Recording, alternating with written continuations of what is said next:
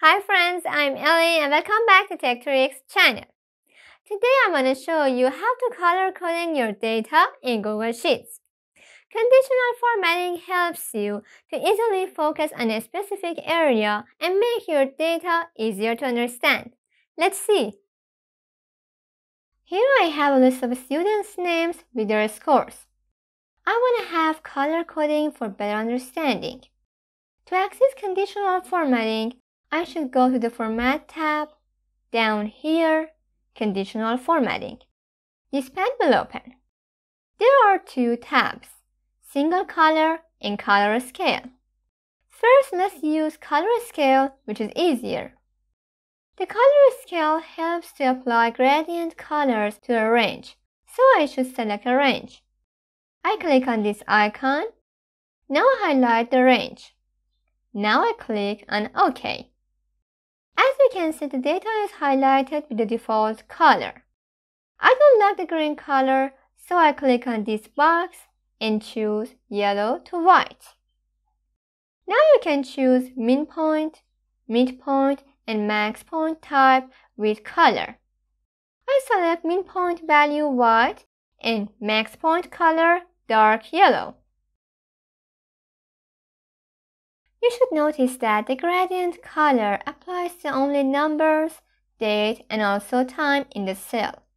Now I click on Done. As you can see, the highest score is dark yellow and the lowest score is white. Okay, let's see how to use single color. First, I should select a range.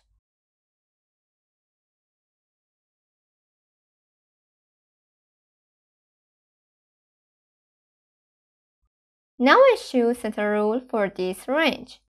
If I open this drop-down list, you will see there are many different options. Here I want to have scores more than 17 to become red. So I choose greater than. Now I should type the value. Here is 17. Now for formatting style, I want to have red color, so I choose red. As you can see, all the numbers greater than 17 became red. Let's use another rule. This time I want to make scores less than or equal to 10 yellow. So I choose less than or equal to. Now the value I type in 10 and choose the yellow color.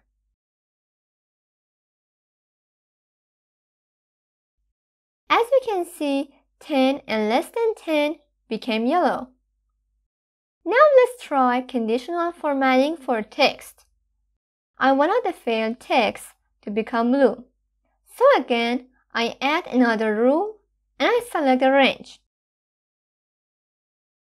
Here for format rules, I should choose text contains.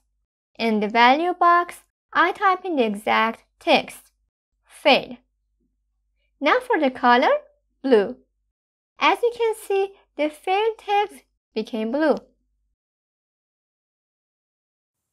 If you find this tutorial useful, I suggest you first hit the thumbs up and then watch the playlist of Google Sheets. Have any question? Ask me in the comments and I will answer all of them. And do subscribe in case you're not subscribed yet. Thanks for watching. Have a good time.